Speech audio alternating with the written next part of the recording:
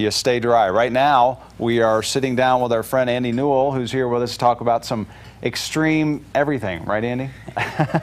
Some extreme cross country. I mean, what's your specialty? My specialty is with cross country skiing, and I specialize in the sprint events. So in cross country ski racing, there are marathon events, so up to about 50 kilometers long, and there are middle distance events around 10 or 15 kilometers long, and then there are sprint races, which is what I do, which is, in some ways, it's the original skier cross. You're racing 6 people around a loop, up hills, down hills as fast as you can, and the first 2 people that cross the finish line first move on. So yeah, in a way, cross-country skiing is the original extreme sport. Well, you know, we have a lot of downhill athletes that come in here. Mm-hmm. Cross-country, though, we don't have a lot of extreme cross-country skiers that come in. How do you get started in that? And my next question is, you got to be in phenomenal shape to be doing this. Mm-hmm. It definitely takes a lot of aerobic shape, and we hit the gym a lot, and we train tons of hours every day. Just as soon as we're done here today, I'm going to head out on like a 2-hour roller ski. So it takes a lot of hours of training to get your body in that kind of shape, and it's one of those things that you just build on every single year. And I think I started my first race when I was 5 years old, and then each year since then, I went to a ski high school so I could focus on training. So it's just a step up of hours each year until you reach the top level where you can train up to 900 hours a year. Is that right? That's another kind of way, just how you got to be a little bit crazy, I guess, to be a cross-country skier, to want to put your body through all that training. And some days it's a little punishing, but isn't it or is it safer? Would you say than downhill? Yep, you're not going to have the crashes so much. Well, and sprint racing is cool because you're racing so many people at one time. There's tons of crashes. There's people breaking poles and breaking skis, and it's really exciting. So anyone out there that hasn't got a chance to watch a World Cup or Olympic sprint race, they should really take the opportunity to check it out, either on the internet or on TV or anything like that. But there's no big injuries, not going to blow out a knee, but there's poles flying everywhere. I've had stitches from races, getting stabbed with poles, and broken tons of skis, and yeah. Well, I think we got some footage. We're going to take a look at some footage in just a minute. But the training for it. I mean, what do you do in the off season? Like you said, you're going to do some roller skiing. There's a little snow out there. You may be able to just pull the skis out. I don't know if it's quite enough yet. Yeah. Well, we do a lot of running on the trails. We do a lot of road biking, some mountain biking, primarily a lot of roller skiing. I'm sure people have maybe seen us rolling around on the roads in town.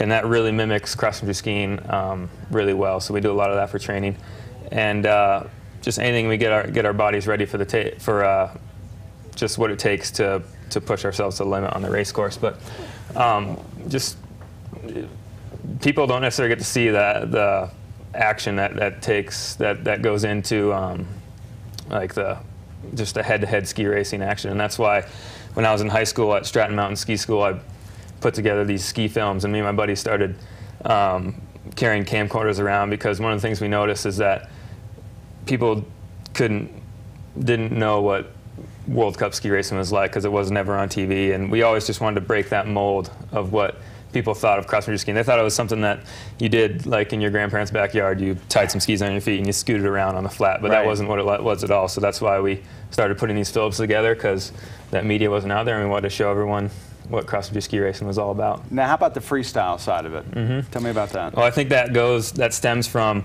going to Stratton Mountain School, which is one of the best ski and snowboard schools in the country. And so you go to school to learn this stuff? No, I was at school training for cross-country skiing, but a lot of my friends, and it's still today, most of my friends are alpine skiers and snowboarders. So I think it was just kind of that influence, always trying to break the mold of cross-country skiing. We've been on the up and up over the years. A cross-country skier hasn't won an Olympic medal since 1976.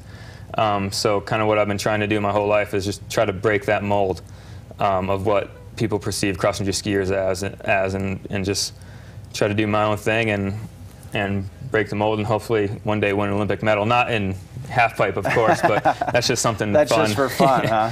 That's just something fun I do to keep things interesting, but to win a medal in cross-country skiing and show the world that it is such an exciting sport. Now let me ask you, you're from Vermont, and we don't hold that against you. A lot of people come here from Vermont, but with cross-country skiing, obviously there's a difference between the snow in the east and the snow that we have here. With cross-country, Do you notice it that much? Does it make that much of a difference? Is that snow better? I think they're both great. Soldier Hollow brings in some really nice snow, and with cross-country skiing, it's not always the quantity of snow that makes a great ski day. That was a nice fall there, by the way. That's good. You were supposed to edit that one out. Yeah. If you're the one doing the editing there. Yeah, it's not always the quantity of snow. It's the quality and the dryness of the snow. So Utah does have some great snow for cross-country skiing. Nice. Just any kind of icy conditions is what we like. We like to go fast. We don't always necessarily like the powder days. Right, right. It doesn't make that much difference. Like any racer will probably tell. Nice flip there. So it's not necessarily that much of a difference, but you're actually not training here in the States that often. You said you're here in the winter how often? Like a couple weeks? I'll be in the U.S. about 10 days this winter. That's it. And I leave in a week to go to Europe. So. And you're you said all over Central Europe. Mm-hmm. Yeah, primarily our races. Cross-country skiing is such a huge sport over there, so that's why we don't generally have any World Cups in the U.S. All the World Cups are focused in Central Europe and in Scandinavia. We'll go over there to a race, and there'll be 70,000 people will show up. Wow. It's like a whole different world. It's like, I'd be over there too. Yeah. You're a rock star. It's so weird. I mean, to have such an underground sport in the U.S. and you go over there and people recognize you on the streets, and you're on TV every single weekend, and there's 80,000, 70,000 people show up at these races, and they pack it in around the sprint courses. It's really cool, and it's a really exciting event, so that's cool. what keeps me stoked. And your films that you're doing, you said they're kind of underground, but if people want to see some of the work that you've done, is there any place they can go? You have a website or anything? Yeah, they can go to xskifilms.com. That's our website, or andrewnewel.com. And we've put out 2 films so far. It's been a while since our last, so now my goal is to put one out by this season. We're hoping by mid-December, in time for the Christmas season. We're going to get our new DVD out, and so the name of the DVD is called A Day in the Life, and what it's going to focus on is, again, since there's so many cross-country ski fans in the U.S. and they don't have a way to check out World Cup racing, they don't have necessarily a great way to follow their favorite World Cup skiers, we're going to try to bring that to the U.S. and show people what that's like. So this new film, it'll have a little bit of the freestyle stuff in there, just because that's what X-Ski Films is all about, and that's what I'm all about. But the main focus is going to be on the World Cup racing. It'll have tons of footage from European TV on there, and it'll have tons of interviews with some of the best skiers in the world. Excellent. And again, your website is andrewnewel.com? andrewnewel.com, yeah. And it's Newell. People can find out more about you and where you're going to be and all that. Excellent. Well, we want to have you back here again. All right. We appreciate you coming by and wish you the best. Stay safe, okay? Great. Thanks for having me. All right. Stick around on the Mountain Morning Show. We've got much more coming up. Zermatt Spa is going to be here, plus a whole lot more right after this.